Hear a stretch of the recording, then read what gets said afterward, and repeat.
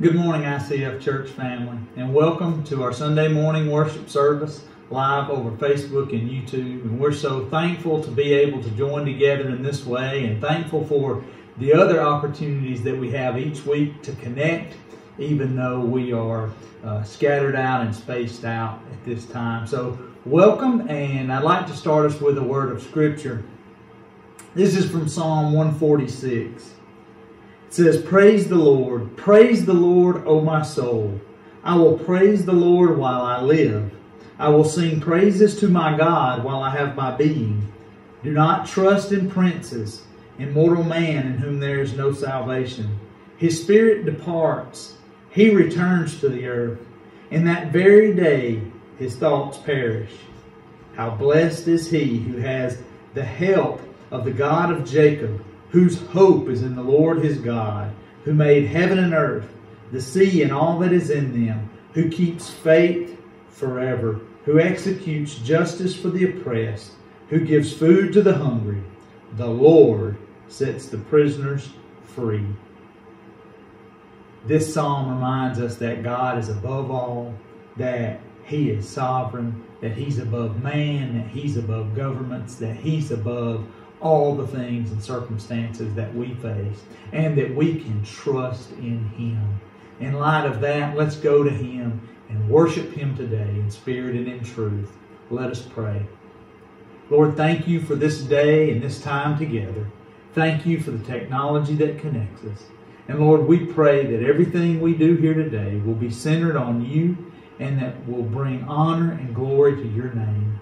Lord, we pray that by joining together in this way, we will be challenged and encouraged for the week to come. And we pray, Lord, that we will know you more and realize your work in our lives more and more each day. In Jesus' name we pray. Amen. At this time, AJ Ford will give us our announcements. Good morning, ICF Church family. We are so excited to be with you this morning. Please continue to watch Facebook and check your email to stay up to date with things going on in the life of the church. There's new and exciting things happening each week.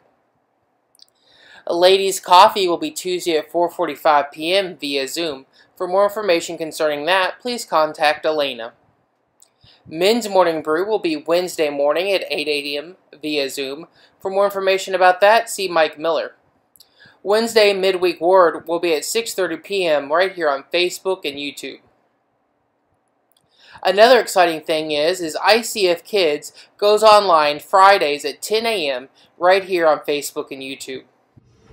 I know that I have been blessed by the songs that we've had the opportunity to share in these broadcasts, and I just want to thank those singers for continuing to use your talents for your church and for the Lord during this time. I know it's difficult to lead songs and worship in that way, and I just thank you to that. And let's join our hearts now in song as we sing out to the Lord.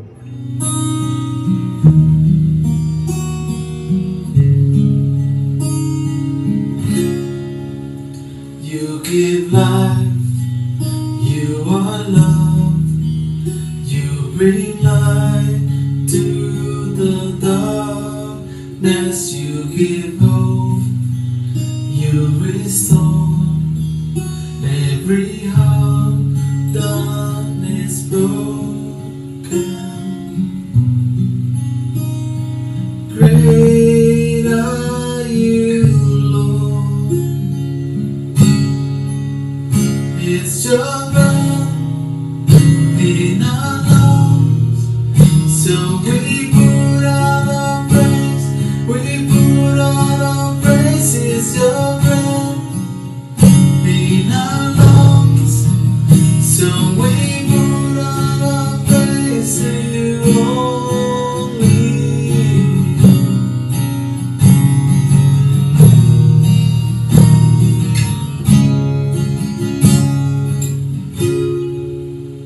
You give life, you are love, you bring light to the darkness, you give hope, you restore every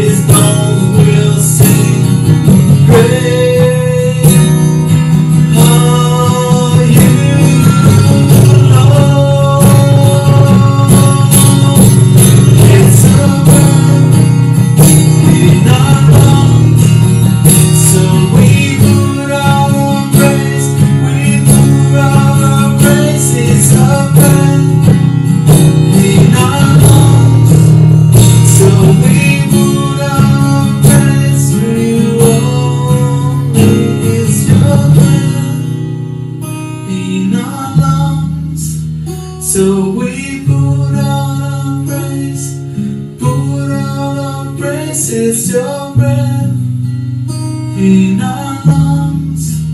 So we put out our praise to you only.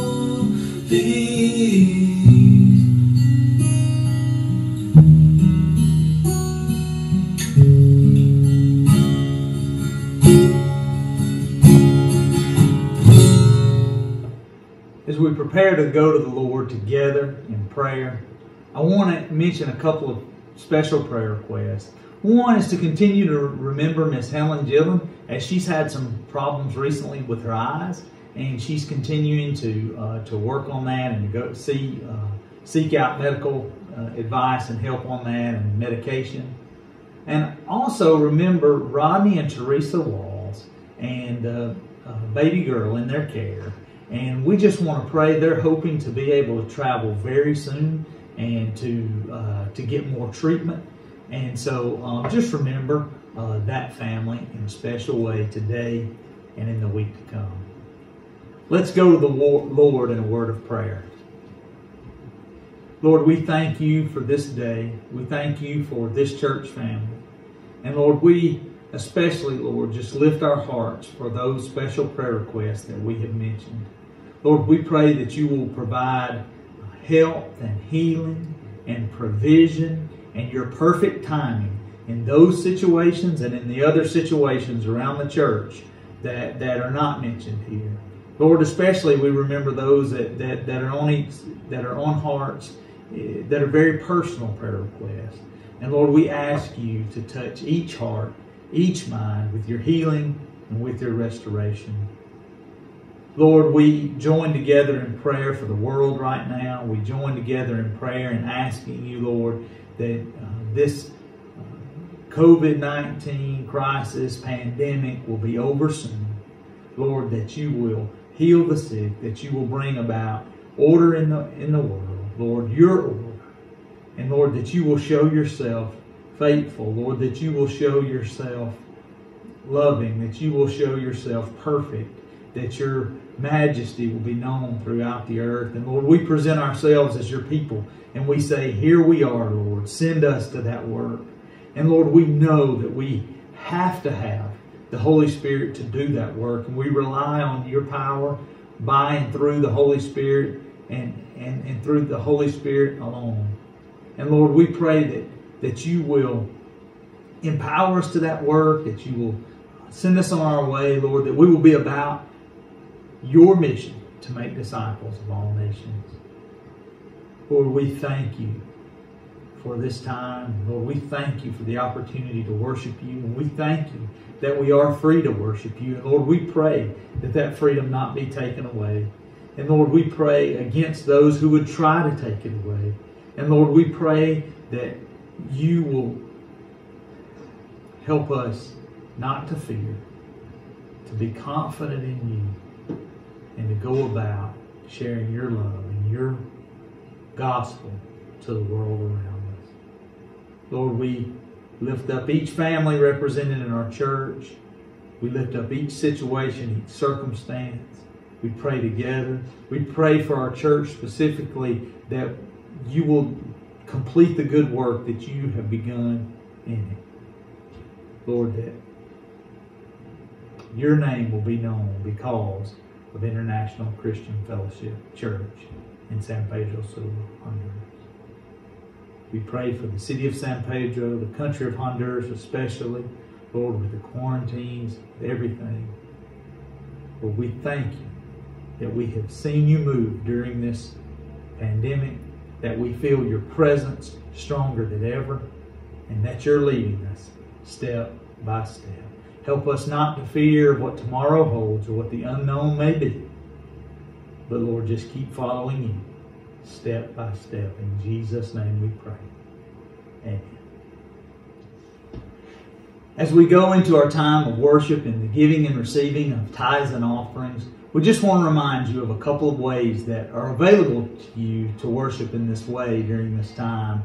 I want to remind you about our online giving option, which is available through our website, icfsanpedro.org. You just go to the giving tab there, and you'll also get 1 or 2 emails each week that have that link and encourage you to give.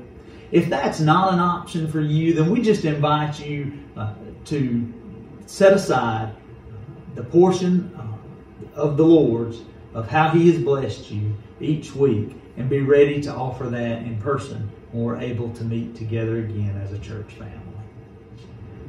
So we've been studying the early church in Acts chapter 3 and chapter 4, and we're going to continue that study this morning in Acts chapter 4, verses 23 through 30. And we've seen the church grow during this time through the preaching of God's Word and in the power of the Holy Spirit. And we've seen how the power of the Holy Spirit is a must, that the church really can't truly grow without the Holy Spirit. That's the work of the Holy Spirit to empower God's people to make disciples, and that's how the church grows. And we've seen that the Holy Spirit works in this growing church, and that is characterized by God's people caring and doing and making more about what God says and what God has called them to do than what man or men or the world thinks. This growing church, we've also seen it face opposition. And last week we saw that the growing church is unstoppable in the face of opposition, because the growing church is a movement of the true and living God. See, when God's true church grows, it's not of man's doing, it's of God's doing. And His divine will and His divine ways and His divine power will not be thwarted or held back. He will do what He purposes to do. And we're going to see that reflected today in the message. We're going to see a very clear detail of this growing church today, in that they are a praying church. This growing church is a praying church. Years ago, a missionary named D. Host wrote about some things he experienced while working in China. He was working in 2 villages at one point, and he lived and worked and kind of pastored in one village, and then they had started to work in another village that was some ways away or way apart. And Mr. Host found that the village that he was working in was doing okay. But that village that they had started the work in, that he was responsible for, but wasn't there every day, he didn't live in that village, it was doing wonderful. It was doing much better than the village where he worked. And this puzzled him. And he thought and he prayed and he sought the Lord, and he began to think, is it me? Am I doing something wrong, or am I trying too hard? And he kept seeking the Lord, all the while rejoicing in what God was doing in that village. And he testified that after some time, the Lord gave him the answer. And the answer was that the village that he was living in fact, he was doing great things there and spending a lot of time there, counseling, preaching, teaching. But he was spending more time praying for the other village than the village he was working in. He came to the conclusion after that prayer is the priority of disciple making. That prayer is the number one factor in the movement of God. We're going to see that in some ways today. And we're going to draw out some principles from the early church. And we're going to find how important prayer is. We're really going to find some really good principles on how to pray and how God wants us to pray, and how we can enjoy a prayer life, a strong prayer life, as we are on our journey with the Lord. We're going to see the early church, that they prayed in God's Word, that they prayed their experience, and that they prayed their heart's desire. So let's dig into the scriptures. Acts chapter 4, beginning in verse 23 this morning. So when they had been released, so you'll remember that Peter and John had been brought in by the council for preaching the name of Jesus, for a healing that was done in the name of Jesus, that had happened in the name of Jesus, and how people had gotten saved, and this council of religious leaders had threatened them and let them go. And this is where we pick up that when they had been released, they went to their own companions. That is the group of believers at that time, seems to be who Luke seems to be talking about here. And they reported all that the chief priests and the elders had said to them. And when they that's the larger group, heard this, they lifted their voices to God with one accord. Now you say, what are they doing here? Are they about to sing? Are they shouting? Or what are they doing? Well, from the original language and the context, they're praying. They're lifting their voices to God, and likely this was one person's prayer that is recorded here, maybe on behalf of the group, or maybe as a part of the group, but they're praying. They lifted their voices to God with one accord and said, O Lord, it is you who made the heaven and the earth and the sea and all that is in them, who by the Holy Spirit through the mouth of our father David your servant said, Why did the Gentiles rage and the people devise futile things? The kings of the earth took their stand, and the rulers were gathered together against the Lord and against His Christ. So, Peter and John get back from being threatened, from being in this council. They come and report, and what happens? The group breaks out in prayer. And we see very specifically that they prayed in unity. It says they lifted up in one accord and that they prayed God's word. This, O Lord, it is you who made the heaven and the earth. That's a quote from Psalm 146 that we read this morning. And then down a few there in verse 25 where he says, who by the Holy Spirit through the mouth of our father, your servant David, said, why did the Gentiles rage and the people devise futile things? That's a quote from Psalm 2. They are praying God's word. And I'd like for us to look at that and see how powerful that is. Because we can take this as a principle that we can follow by seeing it in the early church. And in fact, most of us know this. In fact, we know that we should pray in accordance with God's word. And we even know about praying using the scriptures and those things with God, and especially the Psalms. And that's what we see the early church here doing. But why is that so powerful? And why should we do that? Well, I'd like to look at a few things here. And so we should pray, and we should start with God's word. This is a good place to start. And a reason that it's good to use God's word, one reason, is that it brings us in this moment or this place of recognizing God's sovereignty and telling Him that. And by doing that in prayer, we're reminding ourselves that God is over everything, that God is in complete control, that we don't understand circumstances, and we see as in a mirror dimly lit, we see as through just a little window, but God knows the whole picture. And that's what we see this early church do. They're proclaiming to God, we know you're above all. And that's what we should do. That's a good place to start. The second reason that it's really good is that it helps us to listen to God. Because it helps us to take His word and we start to talk about God's word with God, the author of the word. Isn't that cool? And then we listen. Because we're hearing from Him every time we look at Him, and we're interacting with the Holy Spirit in a special way when we're engaged in intentional prayer. And so it gives us the opportunity for God to speak into our hearts and our minds and our spirit for us to make sense of our situations. And then as we get on this good ground of God's sovereignty, and then we listen, then we start to process. We start to process God's word with the circumstances going on around us, and we begin to make sense of life. God begins to open our eyes to things that are going on and direct us. And we see that here. The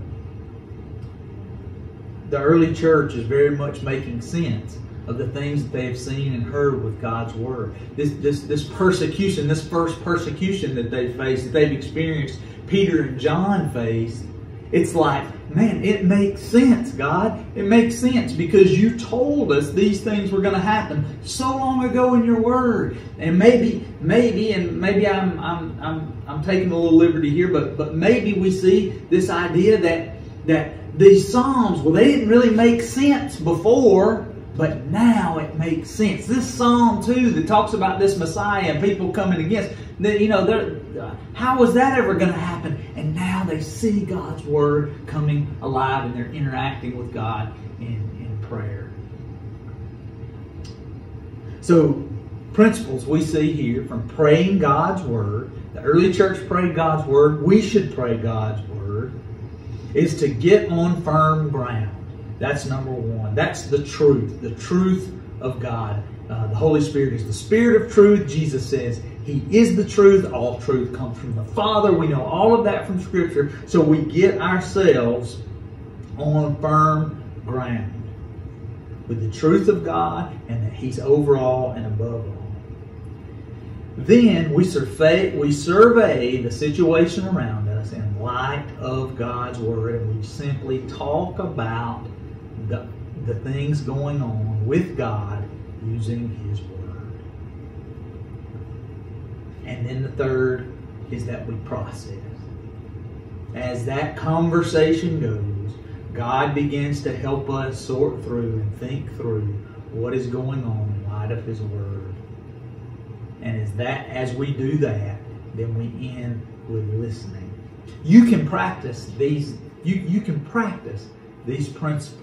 These are principles for praying God's Word that will work in your life and my life. They will work and help us make sense of our circumstance. But in order to pray God's Word, you know what I'm about to say. In order to pray God's Word, we've got to be in God's Word. We have to know God's Word. You know, I talk so much about and encourage you guys and others that I meet with and know to memorize Scripture. It's so good to memorize and give God these tools, give the Holy Spirit these tools to use in our heart and mind. And that will definitely help us in prayer. The second principle we see from the early church in this example is that the early church prayed their experience, what they had seen God do. We might say they prayed their testimony. And as we just spoke about a minute ago, as that processing happens, our experience and our circumstance come into play, but we're able to look back on how God has worked in our lives. Now remember, we started with God's Word and praying God's Word, and we see that here. So we're not in any way talking about any experience that would lead us away from God's Word. It's experience that lines up with God's Word, and it will line up with God's Word because the Holy Spirit who is living and guiding in us is the triune God, part of the triune God who wrote this book, who gave us His words, who lived on the life as Jesus, who is God the Father. It's all the same. So as we walk with God and learn with Him, it will line up with His Word. Look at verse 27. They continue in this prayer. For truly in this city there were gathered together against your holy servant Jesus, whom you anointed. Here's who was gathered together. Both Herod, Pontius Pilate, along with the Gentiles and the people of Israel to do whatever your hand, God, and your purpose predestined to occur. So again, they're taking God's Word and they're making sense. That part of that those Psalms that they had quoted said the nations are in uproar. The nations devise against God, and they're saying here it is. Herod, the so-called leader of the Jews, who was really not a Jew, at least religiously, and then Pontius Pilate, the Roman leader. Peter, and then Gentiles, other people, and even God's own people, the people of Israel, all conspired against Jesus.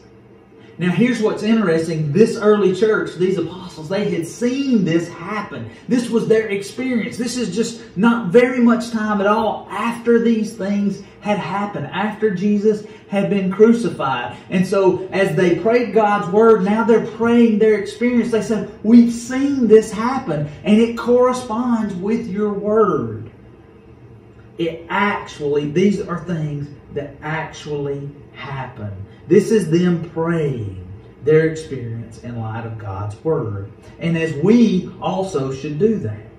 So as we pray, we should talk to God about what has actually happened in our lives. And then we should remind ourselves and reaffirm to God that we know He is in control. As we see here in verse 28, they say that even these guys, because of what those Psalms says, even these groups, they know we're under the control of God. That nothing happens apart from the knowledge and the foreknowledge of God. We know that God is in total control. So what does this mean? This praying our experience along with the Word of God. Well, one thing it means is we need to get specific. I think sometimes we really beat around the bush, if I can use that terminology, with God. And by that, I just mean that we talk around the issues sometimes. You've probably, I know I have done this in the past and find myself doing it at times. I pray in these real generalized ways. And I just pray these prayers like, God, you know everything, and that's great, and we've seen that here, and you're above all. So Lord, just your will be done. But you know, if you have those kind of real generalized conversations with your spouse or your close friend or your close family member or someone, with a close relationship, you don't talk like that. You don't talk in broad generalities. You don't beat around the bush endlessly. No, you talk about real things. You talk about real life. You tell stories about what has actually happened in the past and what you've seen in the past, and you make sense of the things that are going on in your life. And this is praying our experience with God. God wants us to talk to Him and listen to Him about the specific things that are going on in our lives. If you look here in the verse, you find, they are name specific. They say Herod, Pontius Pilate, the Gentiles, which meant a specific group of people, the people of Israel that meant a specific group of people. These people are praying and talking to God in real terms. And that's what God wants us to do. I'd like to say that, a couple of things and just principles. Let's just go to principles on praying our experience in light of God's Word. That first principle, I've already said it, is to be specific. And I'll say here that if you won't say it to God, then you probably shouldn't say it at all. Now that stings a little bit, and it should. But at the same time, we don't have to hold anything back from God. Now, God is a God of reverence. He's a God of judgment. He's a God that should be feared. We should respect Him. So we shouldn't come to God in a haphazard way. At the same time, God has a close, intimate relationship with each one of us if you know Him. He knows our thoughts. He knows our feelings, the number of hairs on our head. He knows He knows us intimately. So you really can't hold anything back from God. He already knows what you're thinking. So when we go to God and we try to make sense of our experience and our circumstances in light of God's Word, we need to just drop the pretense and be specific. We need to pray for people by name. First and foremost, we need to pray for people. And I believe there's something extremely powerful about calling out people's name before the Lord. See, we don't always know what that person needs, but the Holy Spirit does. And the Spirit helps in our weakness so that when we don't know even what to pray, He prays for us. He prays on our behalf. So sometimes, and I think, not even sometimes, I think it is super powerful to simply say, God, I'm just going to intercede on behalf of this person and call their name out in prayer. The second is to talk with God about what you really think is happening. To be honest, get specific. Talk to God about what you really think is happening in the things that you're praying about. Now realize, you could be wrong. And I know I considered this one as I was preparing for the message. You know, God wants us to be completely honest with Him. He wants us to drop our pretense. He wants us to tell Him what we really think, but we also need to be careful to have the humility to know and understand that we may very well be wrong about what we're saying. But the cool thing about that, and as we're going to see about the grace that this early church had, is we're going to talk about that next week.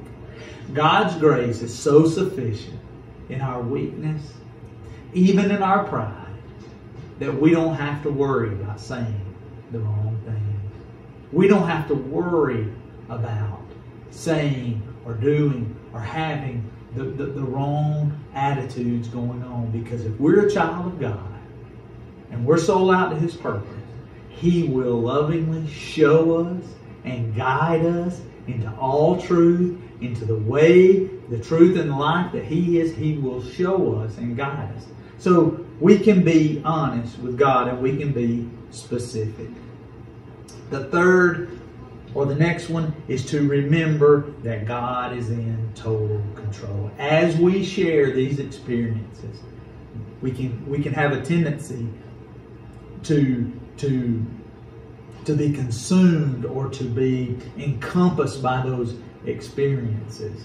And we have to remember that God transcends our experiences. That just means that He is in complete control. And you'll notice a pattern here, but the other principle is to listen. Just like as we pray God's Word, we want to listen. When we start to work through our experiences with God, we also want to give time to listen and to process. Remember, prayer is a conversation, and conversations are two-way. As we look at verses 29 and 30, we'll find that the early church prayed also their heart's desire. Look what they continued to pray in verse 29. And now, Lord, take note of their threats. They say, look, they're threatening us. They're not, again, not beating around the bush. They're saying, God, take note of their threats.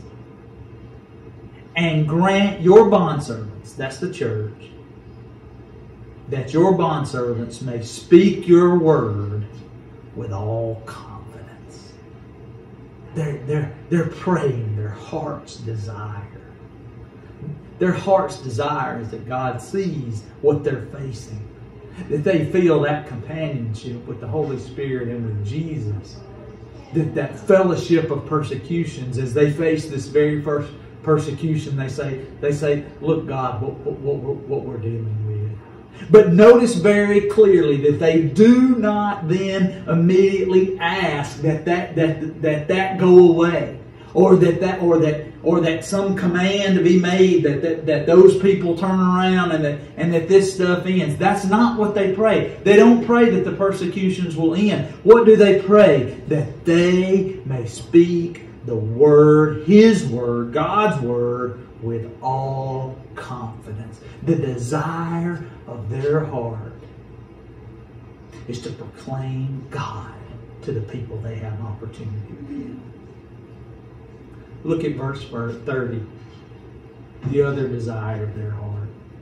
While you extend your hand to heal, and signs and wonders take place through the name of your holy servant, Jesus.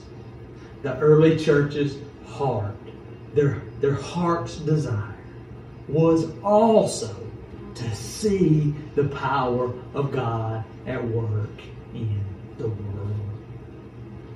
So they prayed that.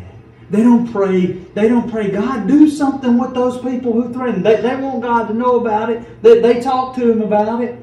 But their main concern is not that. It's that they proclaim God's Word in the face of those threats. And it's that as they do that, God's power is shown to the world. I just want to ask you this morning, is that your heart's desire? I've been asking, since that point in the message, I've been asking myself that all week. I do want to proclaim God's Word with boldness.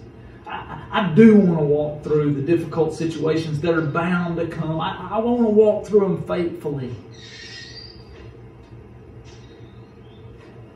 But is it my true heart's desire to truly see the power of God unleashed? And as I considered that this week, you know what I came to? That it is. And that there's a war with my flesh and with the powers of darkness and with the direction of the world and society that doesn't want the power of God unleashed in this society. But let me give you something to think about. This is where God spoke to me on. Think about the people who you know who don't know God, who don't know the free pardon of sin, and are therefore living in darkness, who are therefore running away from God, who are therefore, if they died today, would not go to heaven, but instead would go to hell.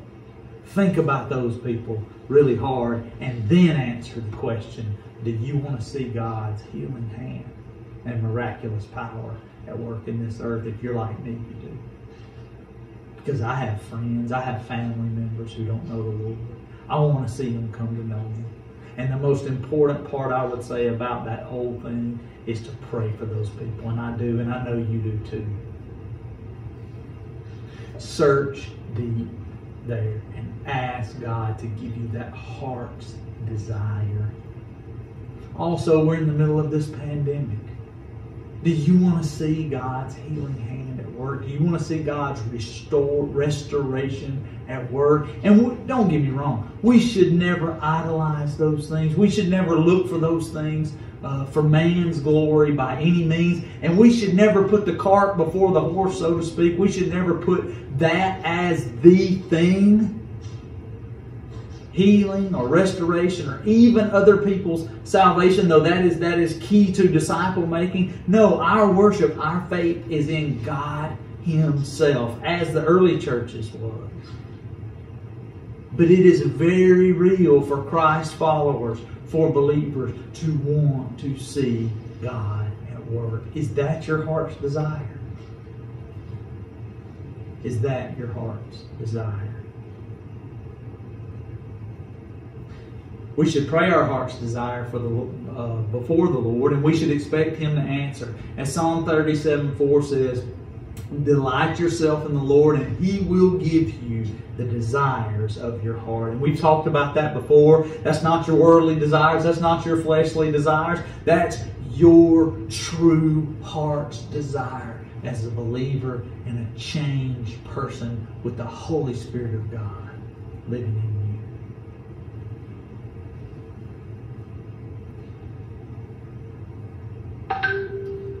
There's a common family controversy, I think, in most families, and that is, what do you want to eat, right? What do you want to eat? And one person can say, well, what do you want to eat tonight?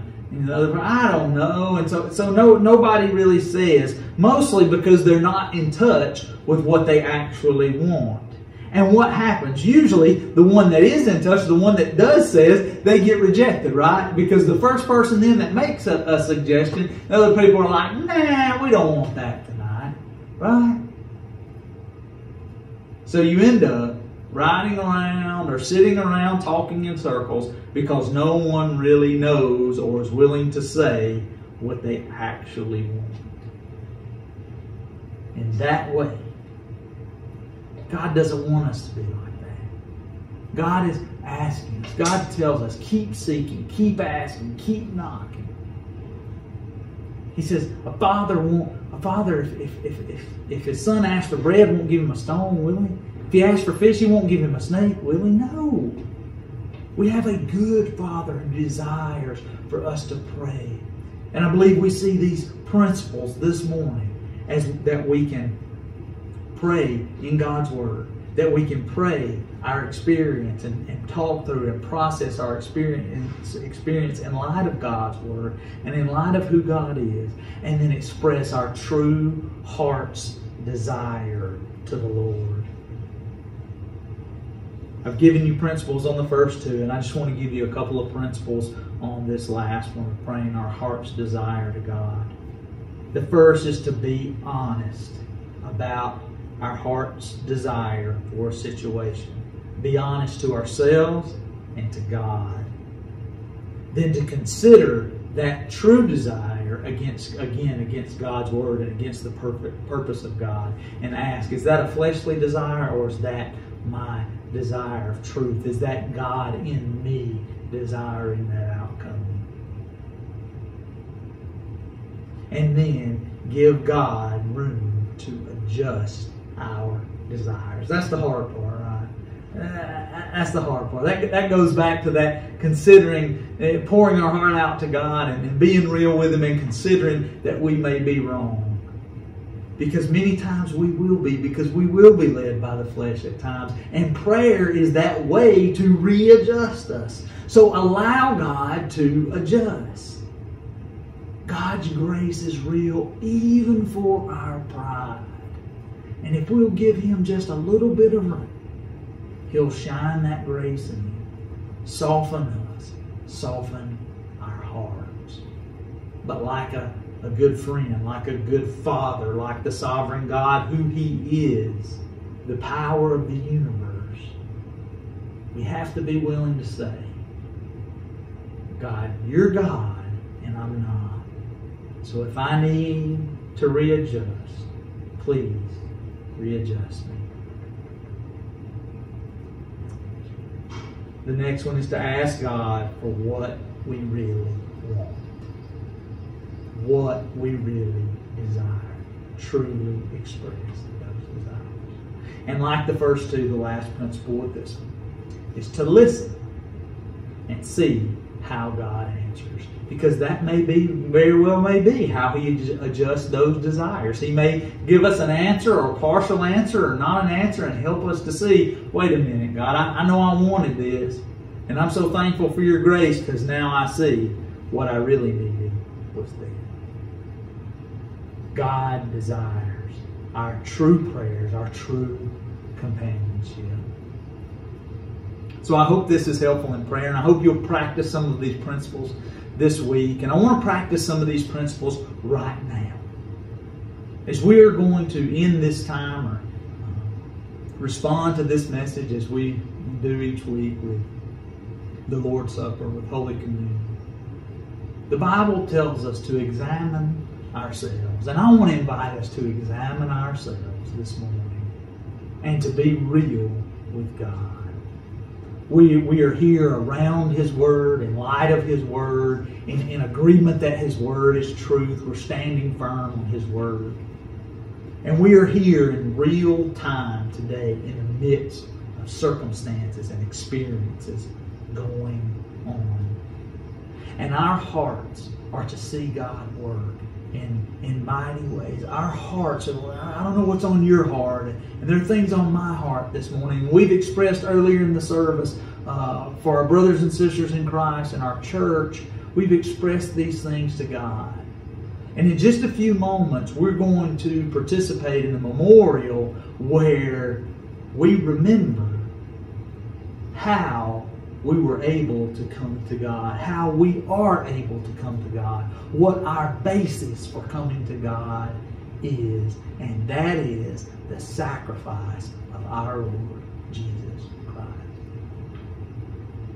So I want to invite you for a few moments of reflection to examine yourself in light of God's Word, to examine your circumstances right now in light of God's Word and what He's drawing you to do, and to examine your desires and ask Him to change us, to make us more like Him.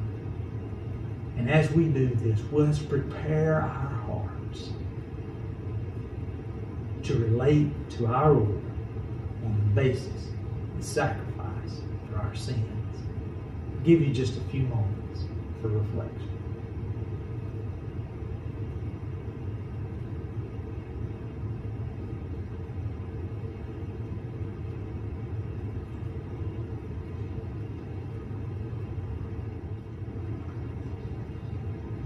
The body of Christ broken for you.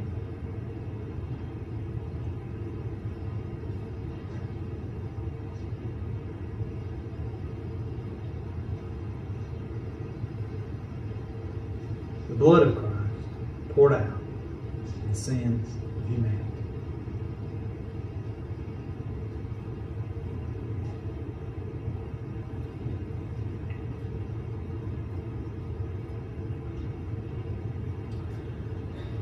Lord, we come to you on the basis of this sacrifice that was made to us. And on the basis that we believe in this, that you sent your Son, that he died on the cross for our sins, that he rose again, and that he sent the Holy Spirit to help us, to comfort us, and for us to accomplish your mission on this earth, which is to make yourself known, to make disciples, that your love and restoration be known. We present ourselves for this work, and we ask you to adjust our thoughts, to adjust our desires, to adjust our plans. We invite you, Lord. We submit to you to do your work and have your way in our lives. In Jesus' name we pray. Amen. I like to say just blessings, that I'm praying for you, and that I hope that we will all follow the Lord wherever he sends us, and in whatever he calls us to do, until we meet again.